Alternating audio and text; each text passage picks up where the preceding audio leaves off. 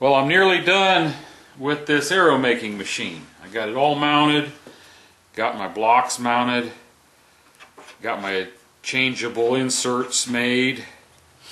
I decided I needed to put a steel plate here to put a magnet base and an indicator on it for when I'm adjusting from one size shaft to the next. Because it's such a minute adjustment.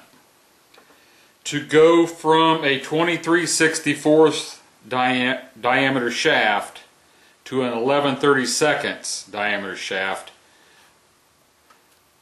the total diameter change is 0.0156.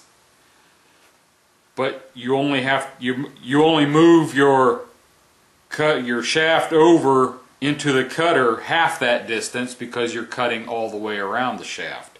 So I would have to be able to move this thing 7.8 thousandths of an inch to reduce it to that next diameter of shaft from 23/64 to 11/32.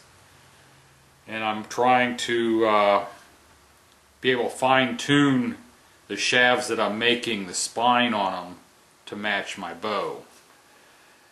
Let me show you this end down here, how I will be adjusting it in and out. First of all, I made another nut down here out of the same material to hold the whip guide to keep the shafts from spinning and whipping and breaking when they come through. They shouldn't spin too much anyway because you want them straight, but when you're spinning them with a drill, they will start whipping.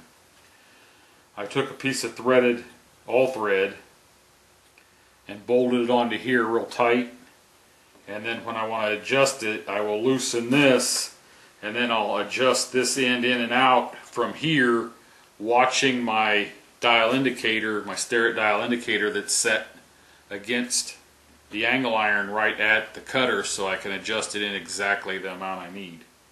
Hopefully it'll work. I've got, let me see, I don't know if you'll be able to see them.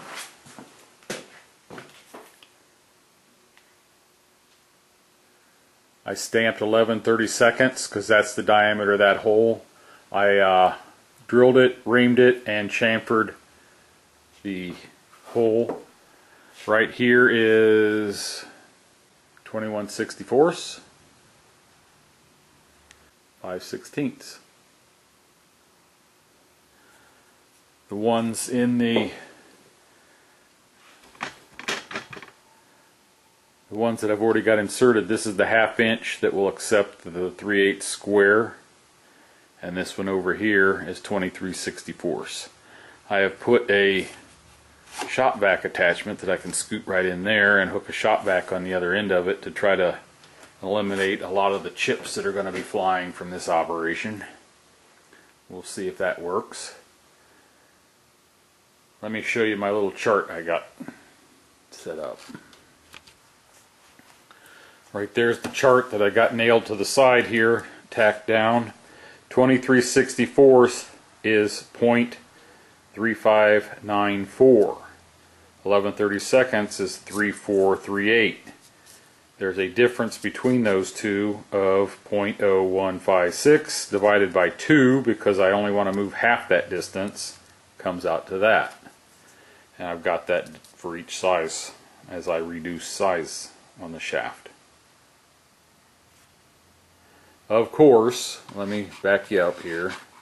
When I'm doing my shaft making, the indicator will be off of there and out of the way.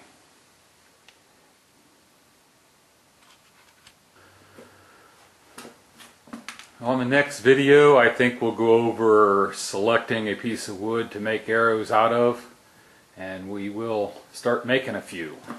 I have to order some things to actually finish and fletch an arrow, but we'll get some shafts made and get them reduced down to the right spine weight and go over some other things. Hope you'll stay tuned. Thanks for watching.